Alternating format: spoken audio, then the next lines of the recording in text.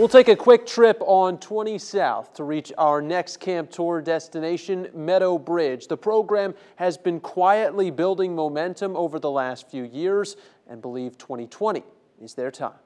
It's been a steady climb for the Wildcats over the last 4 seasons, from 1-9 in 2016 to 6-4 a season ago, just narrowly missing the playoffs. Well, last season we fell a little short, and there was a couple games where I feel like we could have played better than what we did. And this year we're hoping that everybody can pick up the intensity and bring that to every game.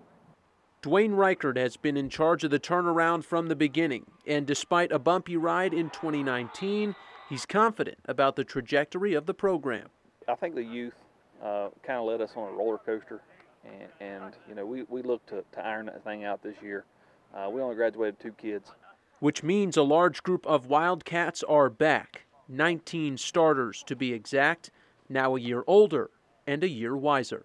The more seniors we got, the more we can help the younger guys, and the more we've been around to know what's going on. And they kind of become your coaches on the field. You know, they keep the younger kids that are playing focused and headed in the right direction, and it'll be a big positive for us.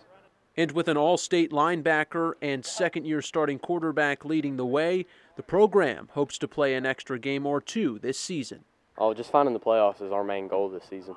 I feel like we'll be able to make a run, and I hope to make a run. Hopefully this year and the next season too. That's our goal. Yeah, the Cats will start things off with the Jacks this year. That's the Richwood Lumberjacks. September the 4th, that game will be a home game.